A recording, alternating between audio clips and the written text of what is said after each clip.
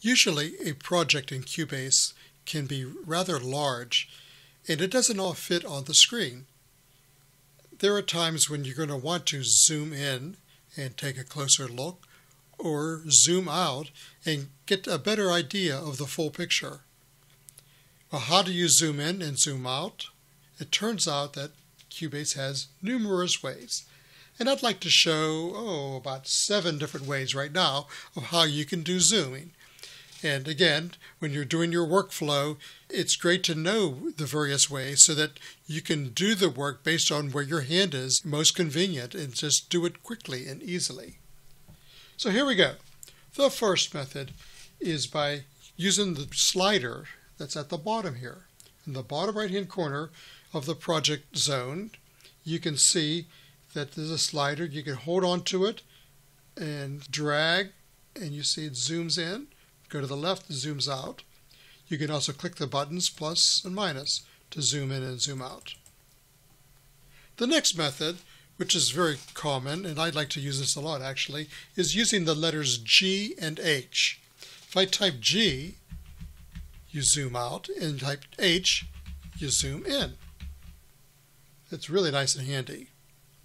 Next method is when you have your mouse up on the ruler, you can click in the lower part of the ruler and then drag either down to zoom in or up. You drag up to zoom out. That's also a very easy, fast way to do it. Okay, the next method is using the zoom tool. If you go down into the project and you right-click, and you can move over to the icon that's a zoom. This is where you can get a close-up.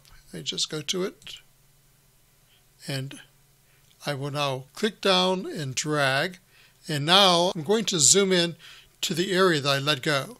So it's going to be from measure, what is that, about 50-ish to about 75 or so.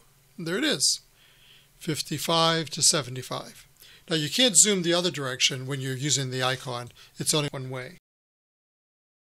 If you happen to have a mouse with a scroll wheel on it, you could use that to zoom in and out. And the way you do that is you hold down the control key and then you go to the mouse and you slide the scroll wheel up or down to zoom in or out.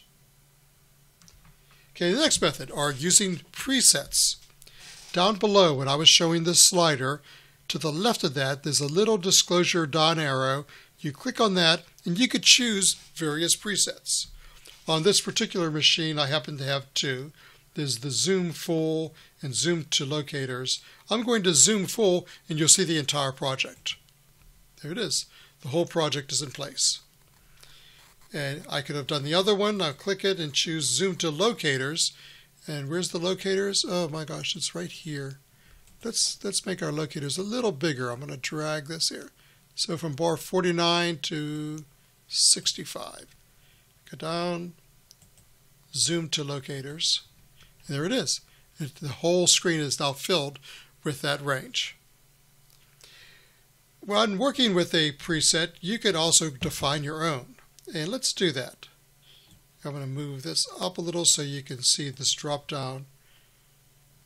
I can create my own by clicking the Add button. But first I have to create one. Let's move, I'll tell you what, I'll move this bar 60 and I'll move this left locator to bar, oops, I missed it.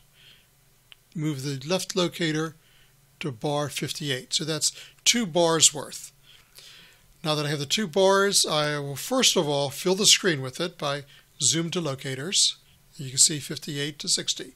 Now that I've done that, I will add my own, add a new one. Oh, I've already done it here, two bars. What I would do, you see, you go to add, and I'll just type another one, another 2 bars.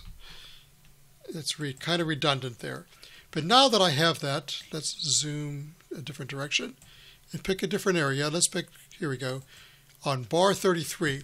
If I wanted to work from a range of 2 bars around 33 in the middle, all I can do now is go to the preset here and pick another 2 bars. And there it is. It's surrounding bar 33, the 2 bars worth. And it's not only with bars, but I can also do it with time.